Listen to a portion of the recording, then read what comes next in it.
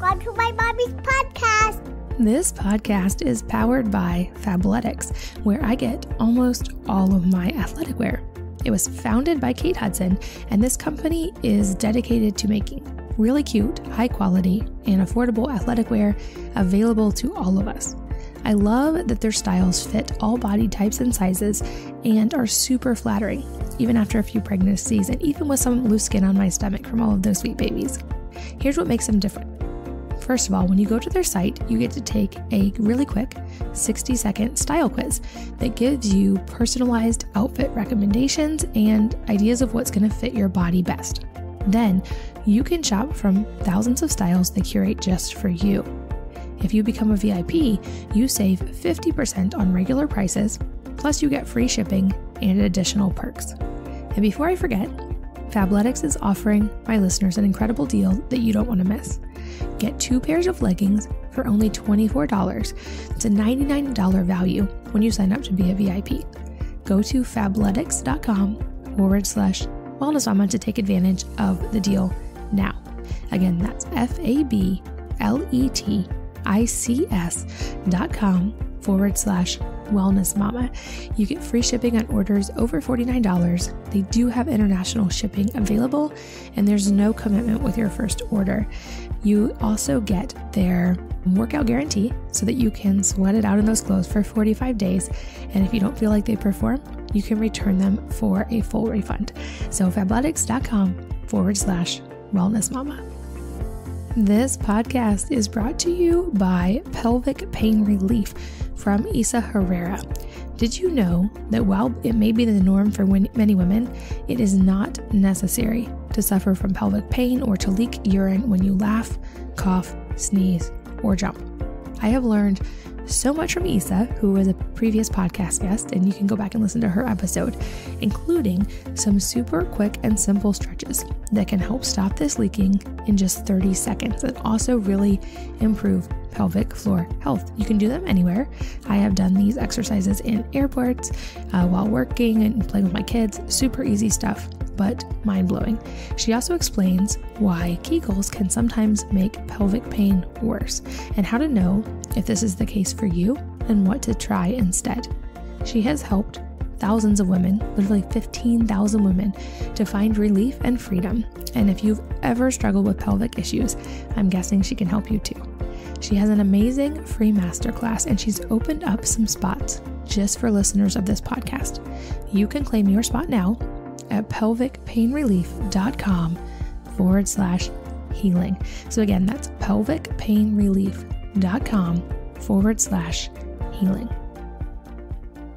Hello, and welcome to the Wellness Mama podcast. I'm Katie from wellnessmama.com, and this episode is all about hormones and women's health, and we have some really fascinating topics to dive into because I am here with Dr. Shawn Tassone, who is double board certified in obstetrics and gynecology and by the American Board of Integrative Medicine. He holds a medical degree in addition to a PhD in mind-body medicine. In his 20 years of practice, he has seen over 40,000 women, and he's highly regarded as a patient advocate. I've read through some of the reviews and testimonials, and he really stands up for his patients and lets them be an active part of an integrative part of their health. And as an integrative health practitioner, he believes that you should have an active role in your care.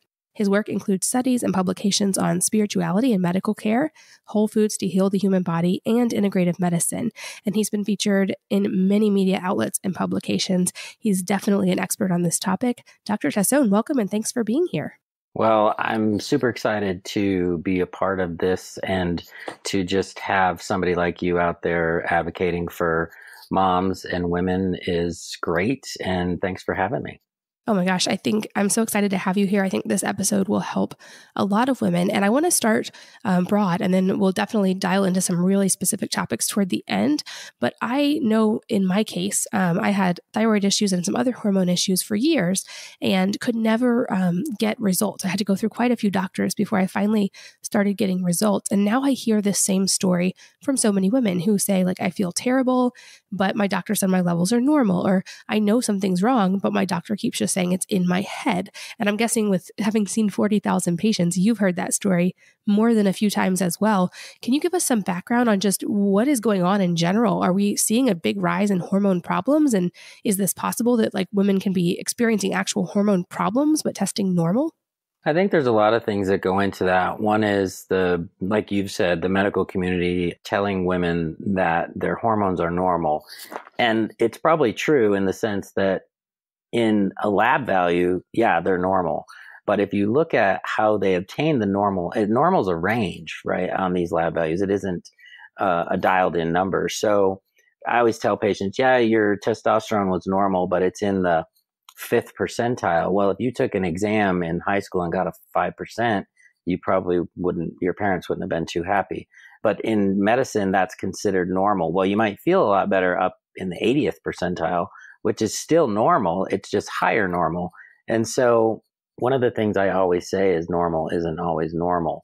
The other thing that I think I see happening is that I think health in general has kind of changed, and we're seeing more obesity. We're seeing more neuroendocrine disrupting agents in the food, like things that mimic estrogen, and chemicals that are used in pesticides, and all of these things have really shifted hormones for the worst. And it's just a matter of, I think, us being more able to recognize that now that I feel miserable, insomnia, mood swings, irritability, weight gain, just all those pain points, that isn't normal. And the other thing I hear all the time is, oh, you're just getting older. And I will tell you this, as a man, we aren't told that. Men aren't told, oh, you're just getting older, Shawn. It's all part of the aging process. You should feel miserable because you're 38 or you're 45.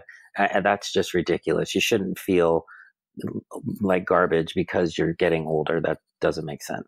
Yeah, that's such an important point. And I think you're right. This is obviously a multifaceted problem where we've got plastic exposure at huge rates. We've got additives in our food and our beauty products. And I mean, there's definitely assault from a lot of angles at this point. But that doesn't mean that these women are not having very serious, that what they're feeling is actually very true. And I love that you speak to that. Can you kind of just give us a primer in general, some of the basic hormone imbalances that you see often at this point? Like, is low testosterone, for instance, an issue in women, or is estrogen dominance or low progesterone, or what are a lot of people seeming to come in with?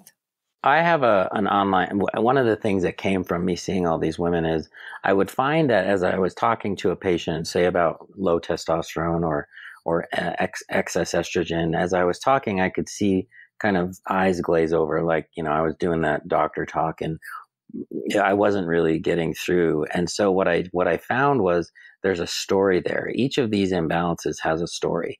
And so for low testosterone, the story is about what I archetype these imbalances. So I call women that have low testosterone the nun. And I know that sounds funny, but nuns aren't interested in sex, at least the good ones. And they're also not, they have low libido and things like that. And they're tired and they're quiet and things like that. But when I started telling these stories to women, what I found was they were like, yep, that's me. Or, wow, nobody's really explained it like that before. So I have 12 imbalances on my website where it's in 35 questions, and these imbalances come across as a story. And I thought when I did these initially that estrogen excess was going to be, or estrogen dominance was going to be far and away the number one. And I was shocked that actually low testosterone is the most common that I'm seeing come across the 15, 20,000 women that have taken the quiz. Far and away, low testosterone is most common, followed by estrogen dominance. And I think the estrogen dominance is obvious because we have so many women that are on birth control pills, or overweight, or exposed to neuroendocrine disrupting agents, that it makes sense. But low testosterone for sure is the biggest one. I'm calling it the plague of the 21st century. It's not talked about. Women, look, if you look at the FDA, we have 10 or so FDA approved medications for testosterone for men. We have 0 for women. And it's an obvious discrepancy in healthcare right now. Yeah, I think that you're right. It's not talked about. I know it's talked about for guys, like you said, I've seen those statistics that today's men have a third or a half of the testosterone that their grandfathers did, for instance. And I think, there's a lot of things we could look at there, from the plastic and the endocrine disruptors to just food supply and lifestyle changes. But you're right, it really isn't ever talked about for women. So I want to go deeper on the different types a little bit more. But before we move on to that, are there things women can do that do help with testosterone? Sure. And it really depends on, where you are in the spectrum, some of the things. So each of these archetypes, each of these imbalances, I have a 6-step process that I utilize to help women bring things back into balance. And out of the things that I use, one's a spiritual practice, hormonal modulation, meaning using actual hormones, a section I call infoceuticals, and infoceuticals more of a grand term to incorporate the actual energetic aspect of that hormonal imbalance. Nutrition, exercise, and then proper supplementation if you need that.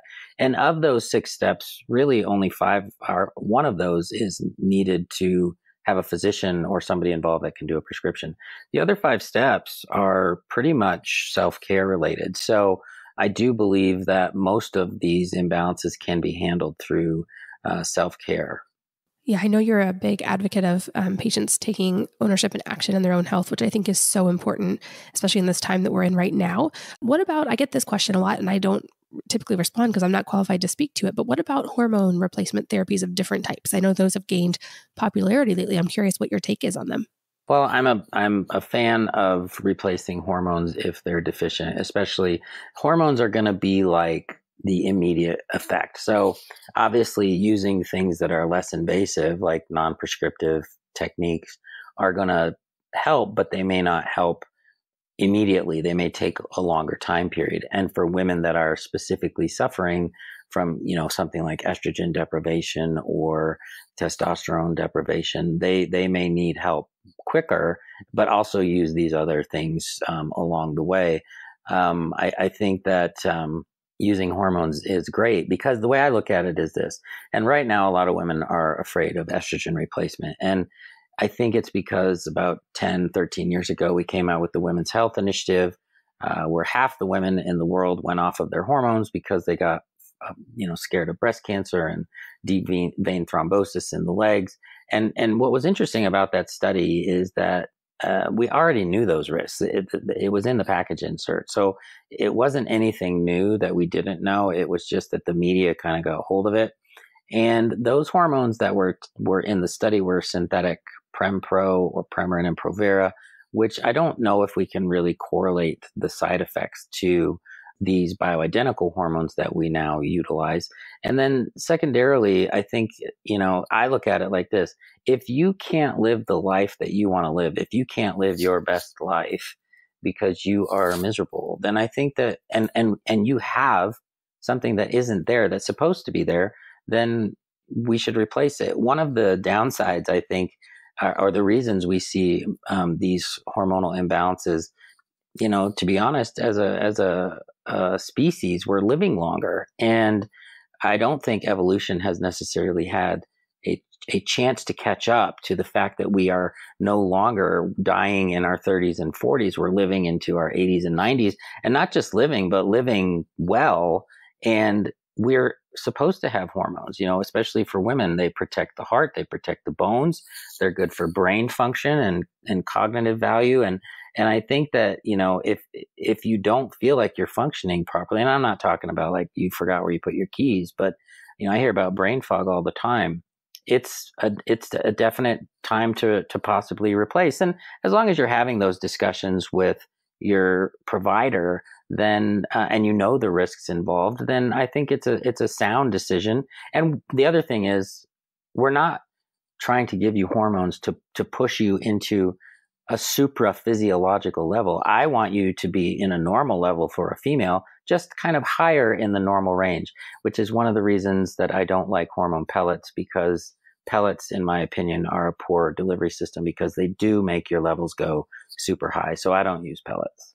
Got it. So what are the alternatives to pellets? Because I know I've heard people mention using those. Are there other alternatives that you prefer? Like, what method of delivery are they? So I tend to use, we know that estrogen, if it's taken transdermally through the skin, that it tends to not convert into 4-methoxy and 16-methoxyestrone, which might be more DNA damaging types of estrogen metabolites. And it actually may go more towards 2-methoxyestrone, which is a protective, cancer protective form of estrogen. So I tend to prefer to give estrogen transdermally. Progesterone is good transdermally or orally. A lot of women take it orally as a capsule, but testosterone is also transdermal. So the methods of delivery can either be transdermal through a cream or sublingual, which is a good method as well. Or you can do intravaginal suppositories, but they can be a little bit messy. And then obviously there's also the pellets, which I don't necessarily utilize, but I tend to do mostly transdermal creams and then sublingual troches. Got it. Okay. That makes sense. So to circle back a little bit, you mentioned nuns as one of the archetypes. What are some of the others and what would they indicate as far as a hormone imbalance? So the nun was that. It's funny. The nun. I get women that will say, "I don't want to be a nun," and it's not a bad phrase. It's just because what are the positives? And I always talk about the positives of these archetypes too. Nuns are very, they're very intelligent. They're very dedicated. They're loyal. They're lovely people. They just aren't necessarily interested in intercourse, and they're cloistered sometimes. And I think sometimes it's because they don't feel well. But some of the other archetypes, like I talked about, estrogen dominance, those are called queens. I call these ladies queens simply because obviously estrogen is the quintessential female hormone and very powerful. And the most powerful woman I could think of would be a queen. Some of the other archetypes, progesterone deficiency. Progesterone is the quintessential pregnancy hormone. And I look at one of the books I wrote a while back, I think it was 2014, called Spiritual Pregnancy, was all about the hero or heroine's journey through pregnancy, like Joseph Campbell's hero's journey, but I superimposed it over pregnancy. And I look at pregnancy as kind of the ultimate heroine's journey. And so women that have low progesterone, I call them unbalanced heroines because they don't have the aspects of heroism, meaning there's higher rates of miscarriage. They tend to have more anxiety because of lower GABA levels and things that progesterone provides. Then you have the thyroid hormone. So low thyroid, I call that the underdog. High thyroid would be the overachiever. Cortisol levels, high cortisol, I call the workaholic for obvious reasons. Low cortisol, I call the saboteur, because saboteur women tend to sabotage their own health because, as you could probably attest, having 6 children, you take care of everybody else at your own expense. And I'm not saying you per se, but this is what these women do. They tend to have a good example. I just had a lady in last week. She's a pharmaceutical rep. She drives 200 miles every couple of days in the car. She's eating poorly because she doesn't have the ability to eat right. She goes home. She's got 3 children that are under the age of like 7.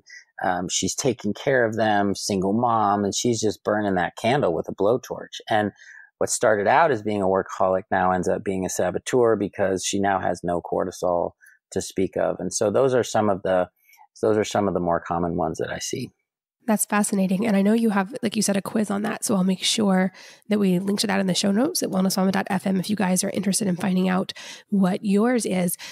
So to go a little deeper on the specific issues I hear from women a lot, you mentioned testosterone and libido and that connection, but I'm curious if there's other factors as well, because I do hear from a lot of women who struggle with low libido and feel guilty that they have low libido because they obviously want to be there for their husbands in that way or their partners. So are there other factors that come into low libido, and what are you finding is the way that women are able to overcome that? Look, I think we've done a serious disservice to women in this area, because if you look at all the ads now on football games or any sort of sporting, you got the 2 people that are sitting in the bathtubs for some reason in the middle of a field of flowers, and it's a Cialis or a Viagra commercial. So we're loading up all the men with testosterone and Viagra, and not to be flippant, but they're walking around with erections all weekend long. And then we've got women who are pretty much normal. They're walking around doing their thing. And you've got these guys in hyperdrive, and we've got these women who are 50, 45. And it's not that they're not interested in sex per se, but they have issues where they just don't feel like having intercourse because they have like 20 things they need to do that day. And it's one of those things where we've mismatched things. We're not, and then men, unfortunately, because I can speak as one, we have a horrible way of making women feel guilty. And you mentioned that, like, don't you love me? What's wrong?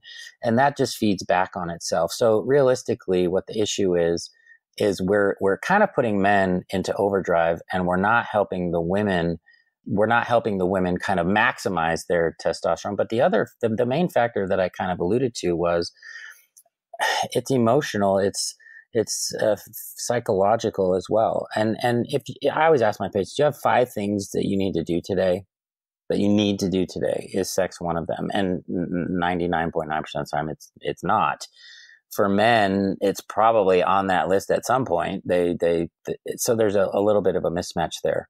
But I think that I could make a woman's testosterone the level of her husband's, and it's not going to make her want sex. It might make her want to rip his face off, but she's not going to be interested anymore in sex. So I think it's a lot of things. It's relationship. And I always tell guys, and keep in mind, I don't say that I'm an expert in relationships by any stretch of the imagination, but I always tell guys if they come in, look, if you could do something that might increase your chances of having intercourse with your spouse or significant other, do the dishes and do the laundry, and don't just put the laundry in the washing machine. You got to put it in the dryer. You got to take it out of the dryer and fold it, and then you got to put it away. Those things probably work more than actually me giving somebody testosterone. I'm sure a lot of women listening are definitely agreeing with that statement for sure. And it's a perfect segue into another thing that definitely seems to be on the rise in women, or at least the women I hear from, which is anxiety. And I know that there definitely is a societal component there. There's a lot on women's plate. Like you just mentioned, there's 20 things they usually have to balance in a day at least. And so that's obviously a huge component of it. But from your experience, is there a hormone component to anxiety as well? Or are there any things that you can do in your practice that can help with anxiety? Anxiety tends to obviously have multifaceted reasons. 2 of the things that I see a lot now, progesterone deficiency for sure.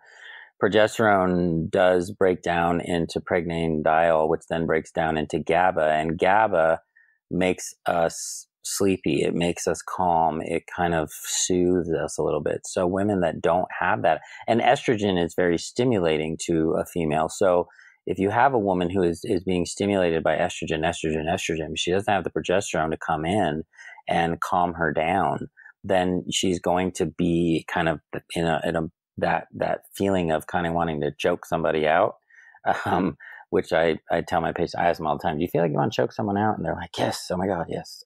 And I joke, but it's true that progesterone certainly helps. And then recently, in the last couple of years, there's been a great test out that's called the Dutch panel, which is a urine test for hormones, but it also includes some organic acid testing, and you can check for women that might not break down dopamine very well. And dopamine is a hormone that makes us feel good. It's a brain neurotransmitter, actually, that helps us feel better. It's a feel-good hormone, but too much of it can make you feel very anxious. And so some people genetically don't break down their dopamine very well. And so they feel more anxious during the day. And so with testing, we can find out who these individuals are and help them with either supplementation, or sometimes they're actually taking medications like Wellbutrin and whatnot for depression that are making them more anxious. So it's really just kind of looking at the whole picture. But certainly as a hormone, too much estrogen and not enough progesterone are big factors in that. That makes sense as well. Okay, so another thing that to cross the line into a little bit of controversial territory here, I get a lot of questions from women related to different types of birth control and their risk and problems they've had, side effects, etc. And I know this is a topic that is very individualized and very personal. And I want to just put that out there before we start jumping into this. This is not in any way meant to be a judgment on anyone and their choices. However, I do feel like this is another factor that has changed pretty drastically in the last couple of generations. We have a large population of women taking substances and synthetic hormones to alter their hormones. So it's logical to me that there could be some hormone consequences of that. And I know you've written in depth about that. So to start broad, like, are you seeing women with potential downsides from different types of birth control? And if so, what are some of those common problems that you're seeing? Well, first of all, I think that birth control pills, birth control, estrogen-driven birth control, it's an option. It's been around forever. I do utilize it occasionally. I think, I had a daughter that was 15 at one point, and I didn't want her to get pregnant. But if it's used for birth control, I think it's great. I think the problem that we have in the medical culture right now is that women with polycystic ovarian syndrome or irregular bleeding or, other issues with their period, like painful periods and whatnot, they're automatically put on birth control pills without any sort of trial to figure out what the problem is. We're putting these women on birth control. And for some women that might be estrogen dominant, like women that have polycystic ovarian syndrome, we're giving them more estrogen, which doesn't really make sense, but it's what we do. It's a knee jerk. So I think birth control, if it's used for birth control, can be a great option for some women. And there's millions of women out there that use it. But there can also be issues like headaches and high blood pressure and blood clots and breast cancer increased risks and things like that. So you have to just be educated and know what the risk factors are. And if your doctor's putting you on a birth control pill for another problem, maybe look at finding a functional medicine practitioner or somebody that can just give you a second opinion on those. But I think they're valuable in the sense that they do provide women with a choice. It's just that we're not really educating women, I don't think, on the potential side effects. And then there's other options out there too, like, IUDs and Nexplanon, which is the little levonorgestrel implant that goes in the arm. There's, permanent sterilization for those women that are no longer wanting to have children. One of the things that I have really kind of gravitated towards in the last year, basically, are the new natural family planning techniques like Daisy and IFR Tracker that actually take body temperatures and show you when you're ovulating. So they're supposed to be for fertility and to help you get pregnant. But if you know when you're ovulating, you also know when not to have intercourse. So, and the other thing is those are giving women biofeedback about themselves. So, they know that, oh yeah, I'm around day 12 and I'm having pain, and I'm ovulating because the device is telling me I am. It's good biofeedback for you to know, okay, yeah, I'm ovulating. So I'm really trying to gravitate towards those because they don't use hormones and there is no real risk involved there other than, knowing your own body. Yeah, I've used devices like that for years when we were trying to avoid into-space pregnancy. And you're right. I think the point you made that was so important was, like, if you are using birth control as a solution to your pain, to your PCOS, to any of these things, to your acne, maybe consider that you don't have those problems because of a birth control deficiency. So like you said, looking at the root causes, and then even if it is for the birth control, but you don't want the side effects, we now do through technology have apps that help with this. So many ways you can integrate that don't involve hormones because it's so logical just to throw more hormones at something may not always be the solution. And I know you have also very specific expertise with the removal of a certain kind of device that's used for permanent birth control, I believe. I'm forgetting the name. Is it Assure? Can you speak to that? Because I know people are definitely looking for options in this area, but then there's safety concerns as well. So Assure was a device that was initially made by a company called Conceptus that came out in 2002. Recently pulled off of the market for what Bayer, who eventually bought the product, called financial reasons in December of 2018. So it's no longer placed, but in those 16 years, about 1 million devices were placed. And it was a permanent form of birth control. It was done vaginally, so there was no abdominal surgery, which initially was thought, we as physicians thought it was a great option. It was a metallic coil that was put into each fallopian tube transvaginally. And it, over a 3-month period, would cause the tube to scar shut internally, thus causing sterility. the problem that I think we're seeing now, and this is not with everybody, obviously, that I would say there's probably 20 to 25% of these that were placed. These women are starting to have issues. And the two big ones that I'm seeing are pelvic pain and irregular bleeding. But I'm also seeing some side effects like rashes, autoimmune disorders like Hashimoto's, and rheumatoid arthritis and things like that. And what's happening is women are being disempowered because they're being told by a lot of people that these little coils don't cause any problems, and especially pain, which I find fascinating because if we were putting these coils for 16 years into men's vas deferens and for sterility, and the guy would come in and say, "Hey doc, ever since you put that device in, it's been killing me." The doctor would say, "Oh, well, let's feel it." And he'd touch it and they'd jump off the table because it hurt. The doctor wouldn't say, "Oh, it's all in your head." But we can't feel fallopian tubes on an exam. So it's kind of like out of sight, out of mind. And unfortunately, it's not like an IUD where it's easy to remove. You have to have surgery to remove these. And since 2014, I've probably removed about 700 sets of these. And I'm not amazed anymore at the outcomes that I'm seeing. I mean, just from joint pain and muscle pains to obvious pelvic pain. And a lot of women were initially having to have hysterectomies to have these removed because there was no way to get these things out. Over the last few years, I've come up with a surgery that I can remove the fallopian tubes safely and not leave any fragments behind. So it's been quite a journey, and actually has kind of been something that I wasn't looking for. It just sort of happened over the years of me seeing these women and eventually advocating for them with the FDA and going to Washington, D.C. and really trying to help them come up with their voice. But I mean, this all started from one woman. I believe Angie Firmalino lives in Vermont. I want to say she started a Facebook page that was just her, just because she wanted to voice her concerns. And I think now, 5 years later, it's got 40-some thousand women that are on it. I mean, it's amazing. You obviously are another person. How one person's voice can like transform this industry.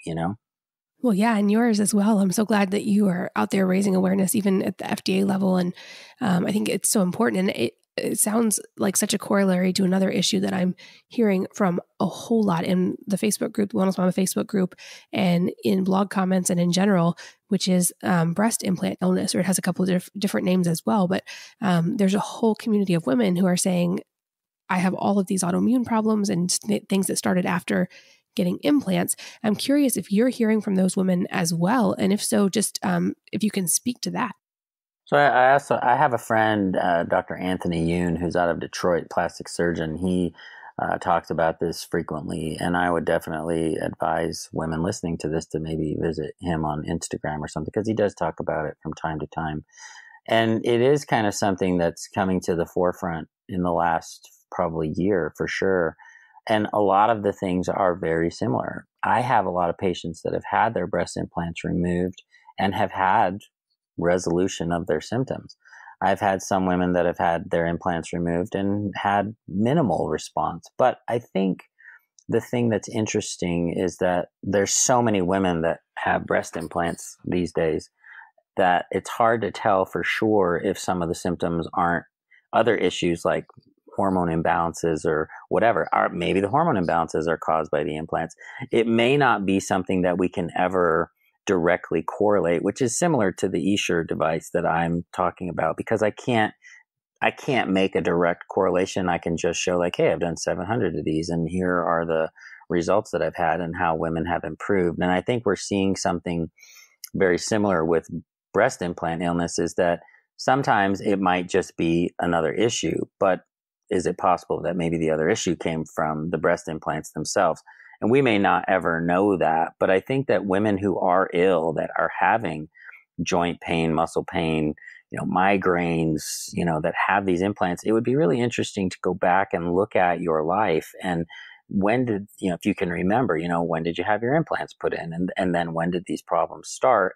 And I think over the next couple of years, we're going to start actually seeing some studies. And my bet, just like with eShore, because this happens as well, there's going to be a community of physicians out there, and it might be a large community that say, absolutely not. This is not a problem. This is not something we're seeing. And you're going to get a smaller number of people like Dr. Yoon, like myself, who will actually, take these out, especially if you're having issues. I often counsel women that call me like, should I have my eShores removed? And do you have any problems? No, actually, I'm great. Everything's fine. I'm like, well, I wouldn't do surgery if you're feeling fine. But if you are having multiple issues, then yeah, I would definitely consider having them removed. Yeah. And I think just having the conversation is important. I think that's a huge part of informed consent, because I know from hearing from these women, a lot of them, I would guess the same case with the eShore and with breast implant illness, they weren't told that this was even a potential risk. So at least if we're going to hopefully study this and listen to the voices of these women and their experience, we are at least moving toward a place of informed consent and knowledge about this. So even if people still choose options like that, they at least go into it with the knowledge of that these could be side effects. Because I know that's the frustration I hear from so many women, is that they were never told that this could be a potential problem. And it may be easy to look back now and say, well, it's a foreign object. We're starting to understand what it can do to the body. But the fact is they weren't given that information ahead of time. So I'm really grateful for voices like you and like the other doctor you mentioned, who are there to educate and also just to hear women's experience and to listen, because I think that's sometimes so missing in medicine as well. So thank you for that, and for the time that you put in listening to women and actually hearing their experience and working with them from there, rather than just taking a blanket approach. This podcast is powered by Fabletics, where I get almost all of my athletic wear. It was founded by Kate Hudson, and this company is dedicated to making really cute, high quality, and affordable athletic wear available to all of us. I love that their styles fit all body types and sizes and are super flattering, even after a few pregnancies and even with some loose skin on my stomach from all of those sweet babies. Here's what makes them different. First of all, when you go to their site, you get to take a really quick 60-second style quiz that gives you personalized outfit recommendations and ideas of what's going to fit your body best. Then you can shop from thousands of styles they curate just for you. If you become a VIP, you save 50% on regular prices, plus you get free shipping and additional perks. And before I forget, Fabletics is offering my listeners an incredible deal that you don't want to miss. Get 2 pairs of leggings for only $24. It's a $99 value when you sign up to be a VIP. Go to fabletics.com/wellness mama to take advantage of the deal now. Again, that's fabletics.com/wellness mama. You get free shipping on orders over $49. They do have international shipping available, and there's no commitment with your first order. You also get their workout guarantee so that you can sweat it out in those clothes for 45 days. And if you don't feel like they perform, you can return them for a full refund. So fabletics.com/wellness mama. This podcast is brought to you by Pelvic Pain Relief from Isa Herrera. Did you know that while it may be the norm for many women, it is not necessary to suffer from pelvic pain or to leak urine when you laugh, cough, sneeze, or jump? I have learned so much from Isa, who was a previous podcast guest, and you can go back and listen to her episode, including some super quick and simple stretches that can help stop this leaking in just 30 seconds and also really improve pelvic floor health. You can do them anywhere. I have done these exercises in airports, while working and playing with my kids. Super easy stuff, but mind-blowing. She also explains why Kegels can sometimes make pelvic pain worse and how to know if this is the case for you and what to try instead. She has helped thousands of women, literally 15,000 women, to find relief and freedom.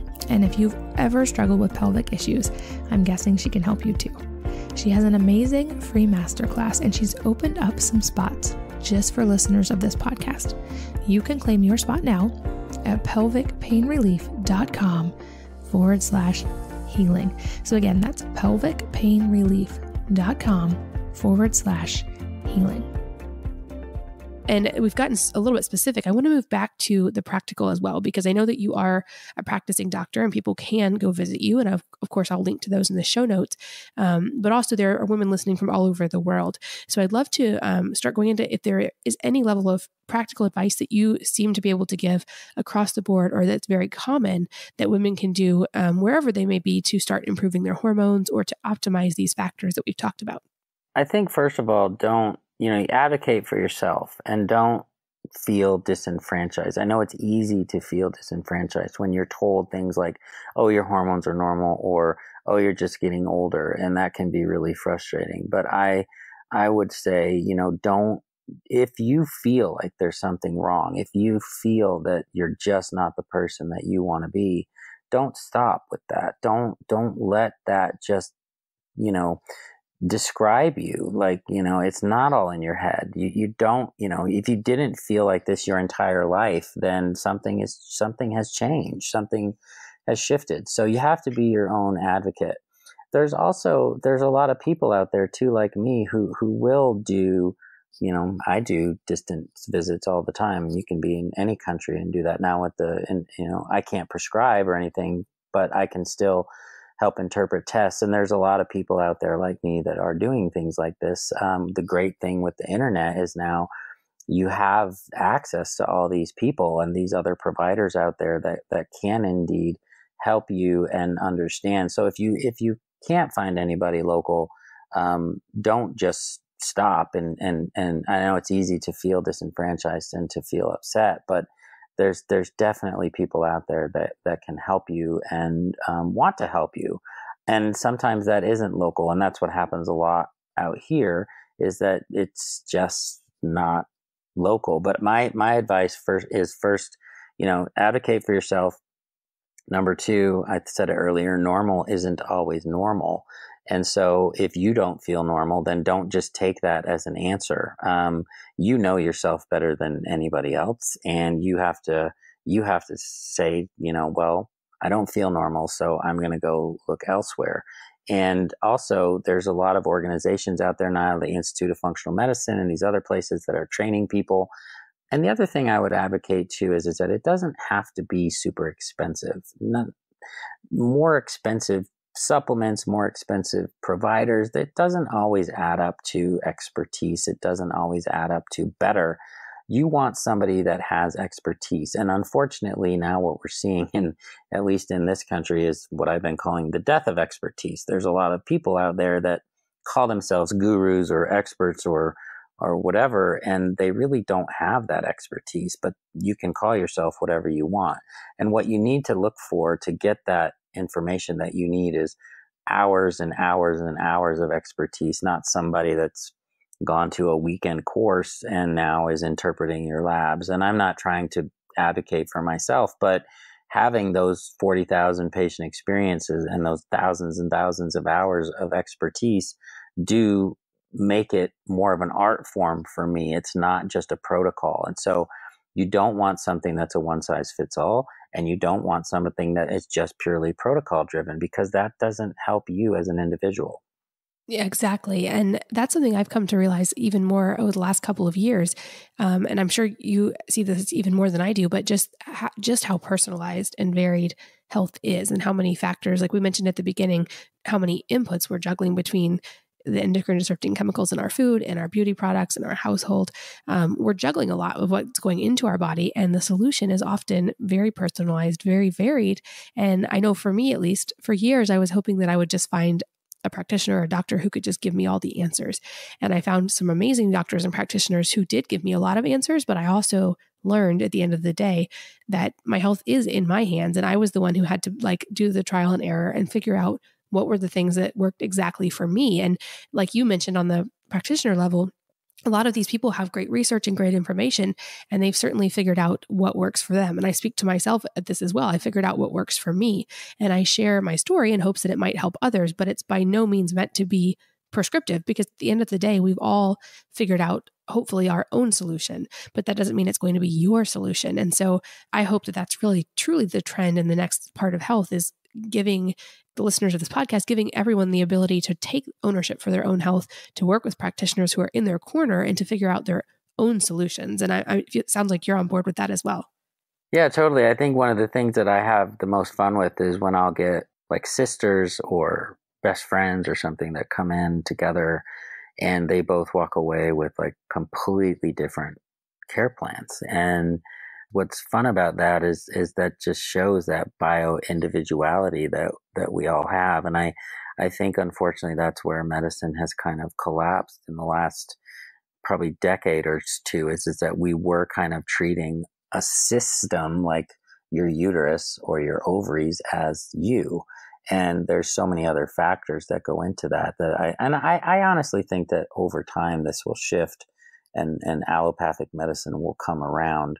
I just don't think that the model right now knows what to do with that. And it's going to be patient driven. So the more that you're out there advocating, the more that you're out there, I mean, 6 years ago when I started this e-shirt journey, I was a pariah. I mean, my colleagues made fun of me. They told me to stop doing it. They didn't quite get it. And now there's doctors that are calling me. I have a guy that wants to come watch me do what I do so he can do it. And it's just, if you stick with your guns, if you feel good about what you're doing, eventually that paradigm will shift. I couldn't agree more. That's so awesome. And as we get close to the end of our time, another question I love to ask, largely selfishly because I'm an avid reader, is if there's a book or a number of books that have really changed your life, and if so, what are they? So it's funny. Well, it's not funny, but I mean, it's interesting, I guess I should say. My journey started in 2001 when my mom passed away. And actually, I was a resident in OBGYN, and my mom was diagnosed with ovarian cancer at 51. And, she did the whole surgery and chemo. And what was interesting was I couldn't help her. I couldn't alleviate her symptoms. I couldn't help her with her hot flashes. I had absolutely nothing. Here I am, learning all this stuff, and I didn't know what to do. And when she passed away in 2001, I just decided, I can't let this happen to other women. I couldn't even help my own mom. How am I going to go out and help other women? And I was in Sedona. That's the funny part. I'm one of those spiritual places, and I was reading a book at the time called 8 Weeks to Optimum Health by Andrew Weil. And it was, at the time, he was talking about crazy things like fish oil and CoQ10. And, now it's like people would laugh about that. But back then it was pretty like, oh my gosh, what is he talking about? And at the end of the book, he had this thing in there that said, if you're a physician and you want to learn more about integrative medicine, I have this fellowship I'm starting at the University of Arizona. Well, I just happened to live in Tucson at the time. Talk about, the cosmos coming into alignment. And I was like, I gotta take this fellowship. So it was a 2-year fellowship. And that was what kind of set me in this direction.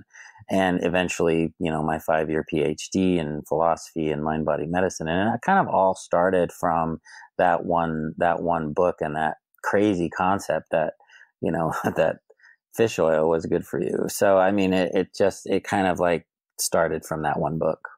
I love that one. And lastly, is there any parting advice that you would like to leave with the audience today, especially that most of them are women and a lot of them do struggle with hormone problems? Any parting advice? Kind of like what I've said a couple of times, normal isn't always normal. And if you don't feel normal, don't let the doctor come in and tell you that your labs are fine, you're just getting older.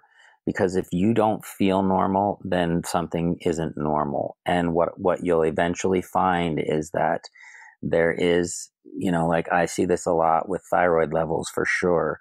2.4 to 4.5 is normal, but you're 2.4. Well, that could be just, I could double that number and you'd still pretty much be normal, but you might feel a heck of a lot better with a higher level, but it's still normal. So just be your own advocate. Don't get frustrated. I know it's easy to get frustrated if you've seen 5 or 6 people that are telling you that, but stay the course. You know what's going on in your body, and just, find that person that can help you.